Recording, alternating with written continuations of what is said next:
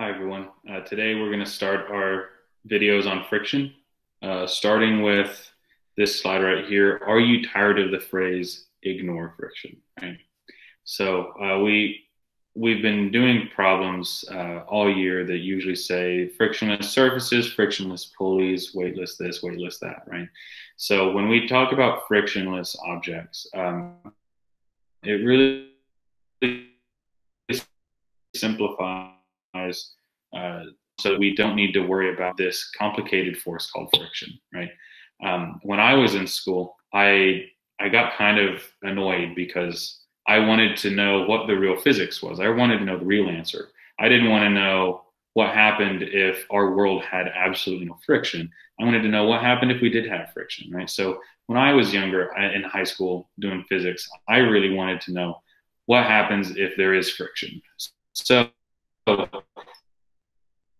that's what we're going to talk about. What is friction and how does that change our problems, right? So, first question here, what is friction, right? So, friction is this contact force that opposes motion. So, if an object is skidding or sliding on a surface, if it's in contact with an object, or I guess in contact with a surface and moving, there will be friction. Now, there are different types of friction. This chapter will go over surface friction, right? But next chapter will actually go over air drag. Air drag is kind of like friction. It is this force opposing motion, only instead of running into skidding against solid particles, you're hitting gaseous particles that are causing you to slow down. So, or I guess a force opposing your motion. So that's what friction is. Next, there are two types that we're going to study. Okay, there are two types of friction that we'll go over in this class. One is static friction. Static friction is friction without moving, right? Static, like when we talk about static equilibrium, that usually means that all forces are balanced and you are not accelerating, whether that means you're sitting still or you're moving at a constant velocity. Either way, you're not accelerating. So static friction means that you're not moving and the friction is preventing you from moving. Now, kinetic friction is friction between two moving surfaces, right? This is the usual friction that we all know. When you're moving, you're skidding, you're sliding against a surface, then you have kinetic friction. So let's talk about these different types of friction, right? So we've got 518, musical chairs. You are playing musical chairs and you grab a seat real quick when the music stops and you're sitting at rest. How much friction is there between you and the chair, right? So if we were going to draw a free body diagram, right? That's U. We've got mg. The chair is providing a normal force, right? So there is no other force trying to move you. So if there is nothing trying to start motion or anything like that, trying to get you to move, if it's just completely stationary, then there is no acceleration and there's also no friction, right? Once we get to the next point, though, we'll see that you can still sit still and experience friction. So part B, now your friend tries to push you off the chair unsuccessfully. Does the amount of friction change? So now we have your quote unquote friend, right, is pushing you to the side. Now, does that cause friction to pop up? Yes. So here, as a result, we have friction. This is static friction. It says that they try to push you off the chair unsuccessfully. Now, think about any household object, right? You can, especially your laptop, okay? You're probably watching this on a laptop. If you're watching this on a desktop, this may not work for you, right? Maybe use a different object. But if you try and push your laptop, you can push pretty hard before it starts moving. But eventually the laptop does start moving, right? So that is static friction, the friction that opposes the motion before it starts moving, right? And it also asks us to graph it. Now, if we have a graph, what I'm going to do is I'm going to zoom in real quick. We have a graph, okay? This is friction, and then this is some pushing force, right? Now, if I push just a little bit, right, that force has to be balanced if it's not moving. So to balance that force, friction is going to match that as long as it's not moving, right? Now, think of this kind of like normal force. Okay, so for example, I'm sitting in a chair. If someone else is sitting in the chair next to me, successfully, right? We successfully sit in chairs. We have different weights, right? So if we look at sitting in a chair as balanced forces, right? We have different weights, but the normal force is just balancing whatever it needs to balance, right? It doesn't matter if you weigh more or less than me, right? As long as you don't break the chair, or as long as the chair doesn't launch you out of the chair, then normal force is going to perfectly match mg up until an object loses its structural integrity, and everything has its limit, right?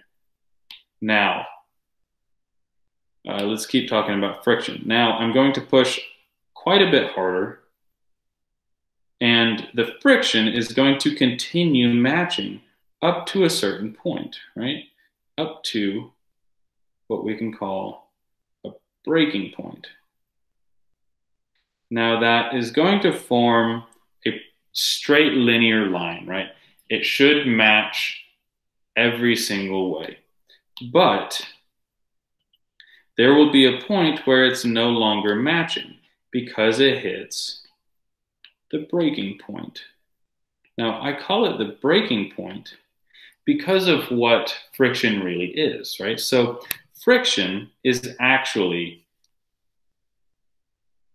atomic structures kind of not really bonding together, but getting in each other's grooves. So if you think about even the smoothest surface that we can ever make, if you look on the atomic level, there are still mountains and valleys between, on the surface, wherever it is, wherever we're looking at this surface, no matter what it is, there will be mountains and valleys in this atomic structure. And when you have a we're talking about millions of atoms on these surfaces, there's going to be a lot of crannies and mountains and valleys where these atoms can kind of fall into place. Okay? Now, it's not going to perfectly lock together, right? This is not a locking mechanism. But what it can do is it can sit tight and it can actually fit together. Now, and it does take some force to get that out. Now, it's not a chemical bond, right? They are not bonded together.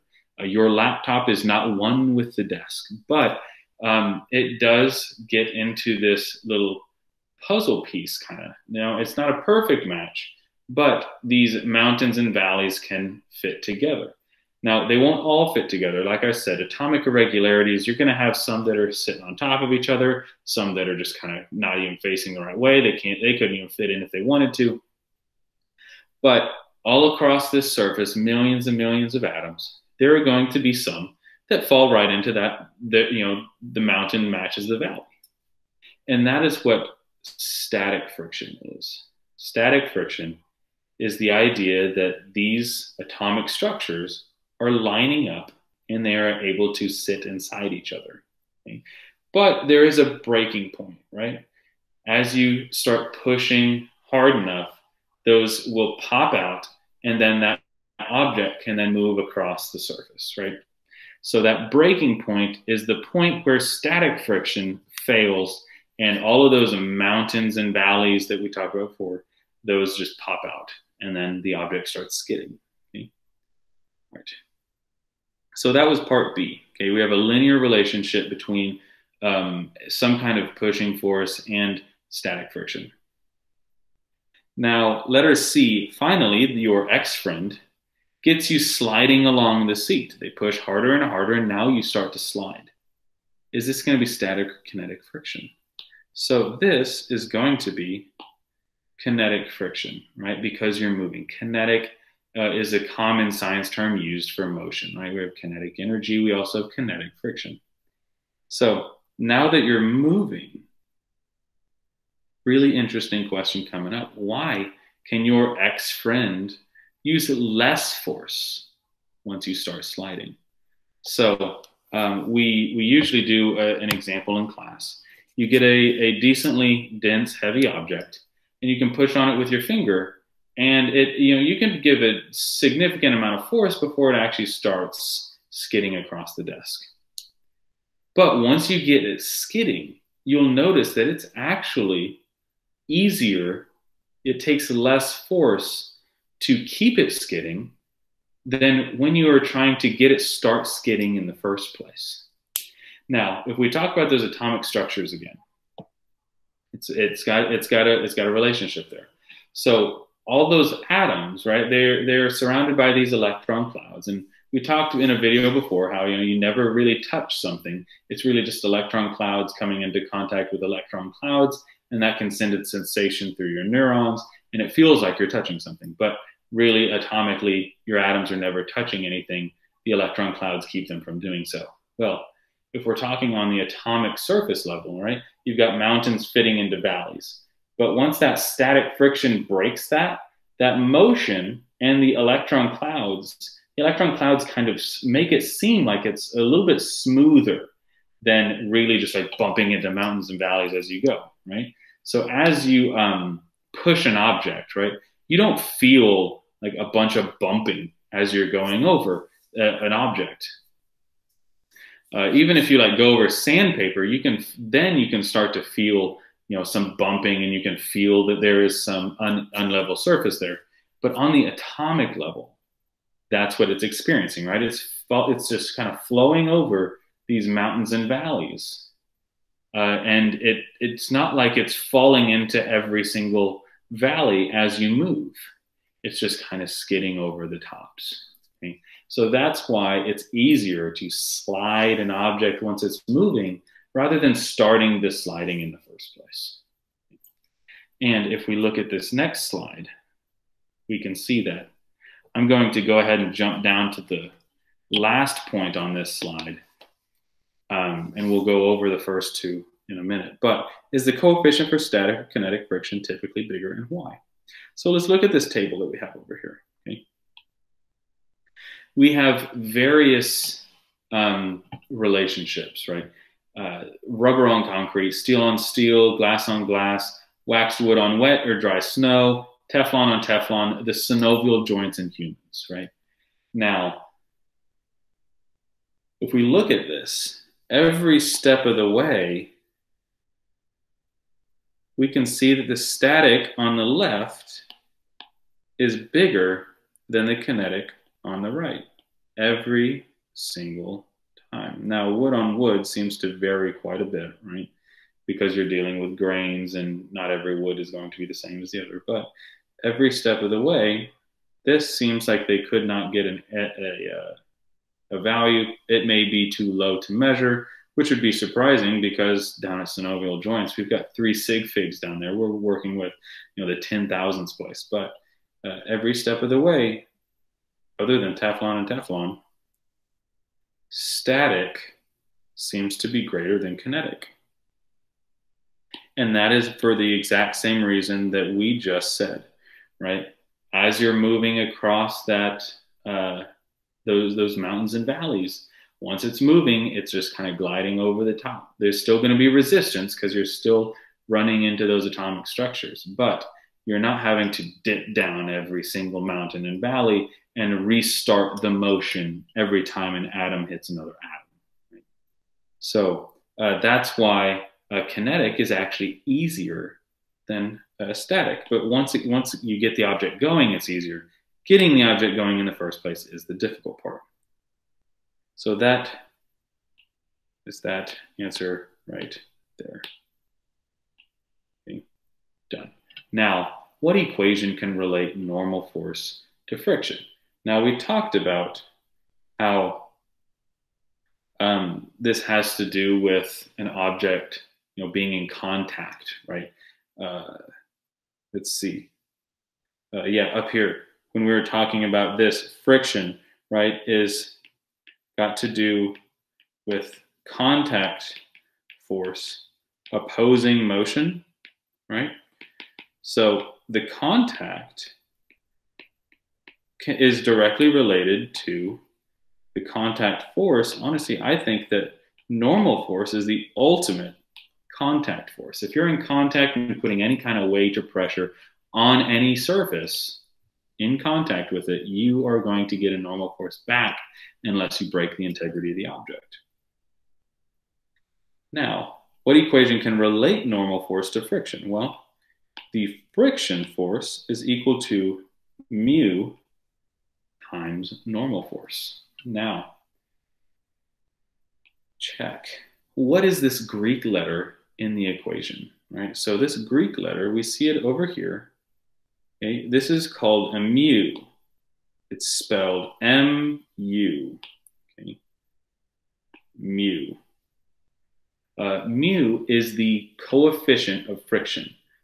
Depending, like we have over here, right? Depending on the two surfaces, you will have a different coefficient with that scenario.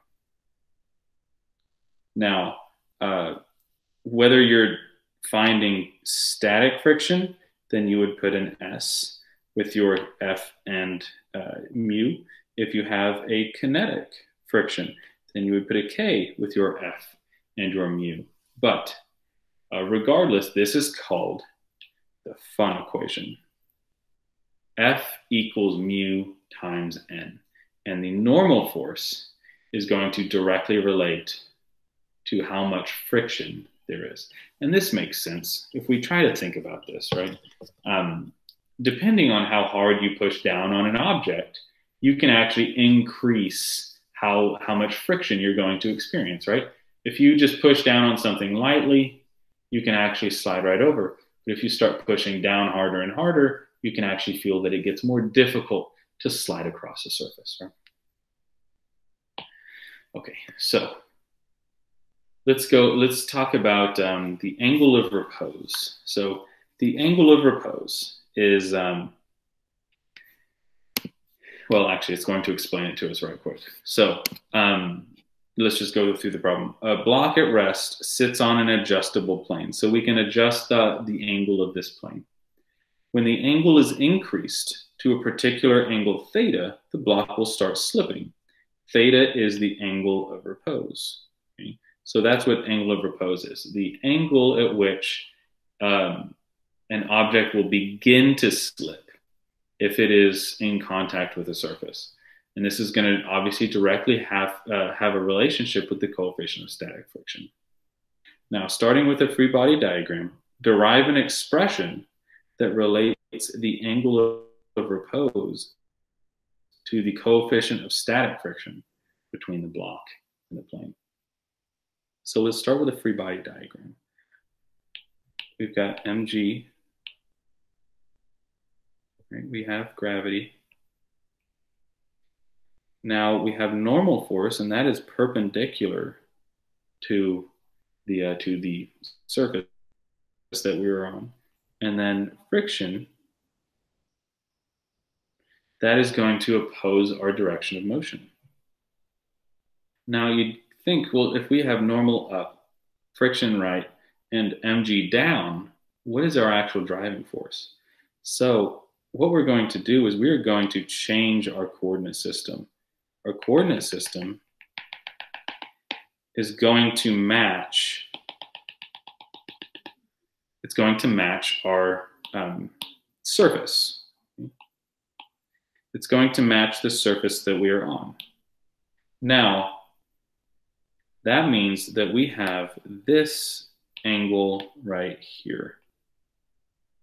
That is going to be our angle theta, right? Same angle theta as we have over here. but that's where it's going to lie on this axis here. So the angle between MG and that vertical axis is the same theta as our adjustable plane. So let's look at this. We will do the y direction first. It's going to be much more simple because there's no acceleration in that direction, right? It's not hopping on the plane. So we have summation of forces. Let's put that down some more. Summation of forces in the y. Okay, we have positive n. Okay, that is up, and then our down, right? Down along this length here, that looks to be mg cosine theta, right? Because it is adjacent to that triangle there. So that would be minus mg cosine theta, and that equals 0. So then we can see that normal force equals mg cosine theta equals the y component of mg because it's got to match perfectly, right? Like we talked about before, it has a very similar relationship like friction does, right? Just like this. Normal force, only it doesn't have a breaking point unless that you're going to break the object you're on. Whatever mg, whatever weight you're putting on it, normal force is just going to match it unless you break the object. So let's go back down. So sum of forces in the y, we've got normal force equals mg cosine theta. Now let's look in the x. Summation of forces in the x. Okay, our driving force, and remember, acceleration should probably match your direction of motion, right? Positive acceleration should match where it's actually going. So instead of up the slope being positive, down the slope is going to be positive this time because that's where we're going. So we have mg. This will be our sine theta, right? Because it is opposite that angle there. So mg sine theta minus our static friction. And that will also equal 0 because we are just about to slip, right? Now, that means that we have, oh wait, before we do that, let's break down that force of friction using the Euphon equation. So we have mg sine theta minus mu s times n equals 0. And what we're trying to find is an expression relating theta to the coefficient of static friction. So that's why we need that mu there, is because we need to actually get an expression for that mu. We also know what normal force is. Very common in physics, like we talked about with tension. You can solve for what tension is in a pulley problem and then just plug it in elsewhere so that you don't have another force clogging up your math.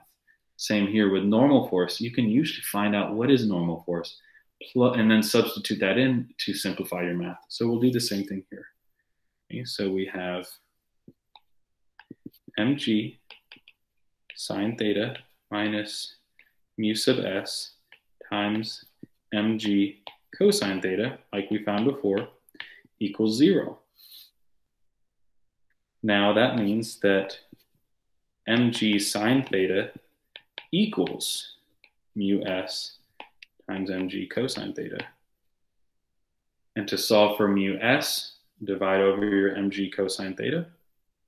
So that would give you mg sine theta divided by mg cosine theta equals mu s. You can see that those masses and the gravity will cancel, and sine divided by cosine simplifies to tangent theta equals mu sub s. And if you want to solve this in terms of the angle instead of mu, you could say that theta equals the tangent inverse of mu s. Okay, so this is really important because that is a very simple way to relate the angle of repose to the static friction in a scenario. Okay, and we're going to do that in the next slide. Now, whoops, that's zoomed in. Mountain climbing. A climber stands on the rock face of a mountain, and her boots have a static friction coefficient equal to 1.0. That's an amazing static coefficient of friction. What is the steepest angle she could stand on without slipping? So let's use our equation that we just found. Let's see, we have, oops, tangent theta equals mu sub s. So we know for mu sub s, right? Mu sub s equals 1.0. We want to know the angle at which she would start slipping, which is the angle of repose. So if the theta equals tangent inverse of mu sub s, that means that the tangent inverse of 1.0 would be our angle of repose, which happens to be 45 degrees, which is a very steep angle. Those are probably the best climbing shoes ever. 45 degrees being the angle of repose. So now she sits down on the slope. Okay, part 2. She sits down on the slope and suddenly starts sliding when she wasn't before. What can we infer about her ski pants? So let's zoom in, and I'll use this little pocket over here. So we have the force of the shoes, right? Force of the shoes must equal mg sine theta. Okay, let's say we have, right, we have this here.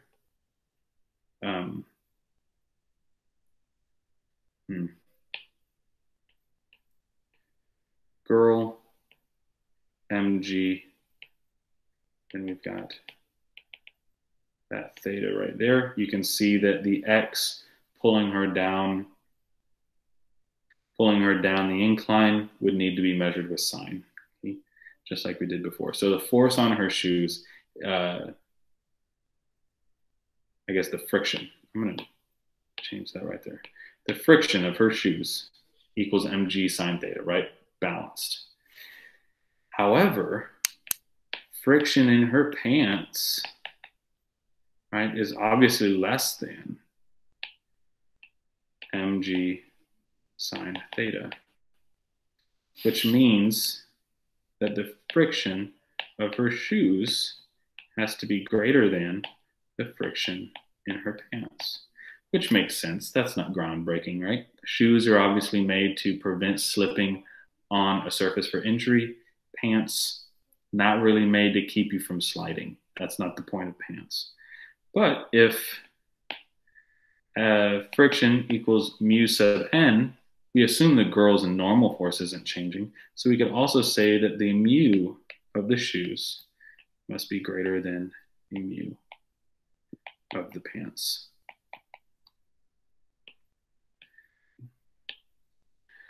All right, this is the first video that we're doing on friction. There will be 4 in this series to finish out chapter 2, but this was a really good introduction to static and kinetic friction. And next time we will continue on doing a couple more example problems.